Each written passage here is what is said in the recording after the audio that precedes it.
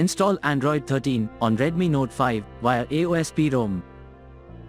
Please check the description for important notes and all the download links.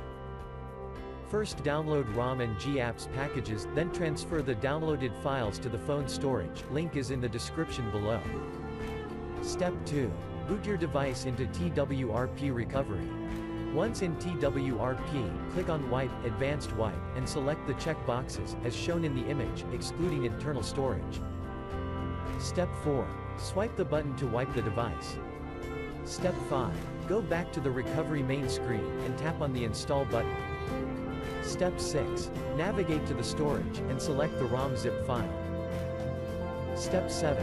Finally, swipe the button on the screen, to install ROM file. Step 8. Flash the GApps zip package, in the same manner.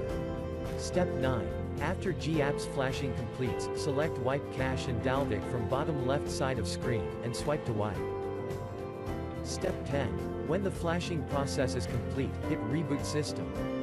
That's it, you have successfully installed the ROM on your device.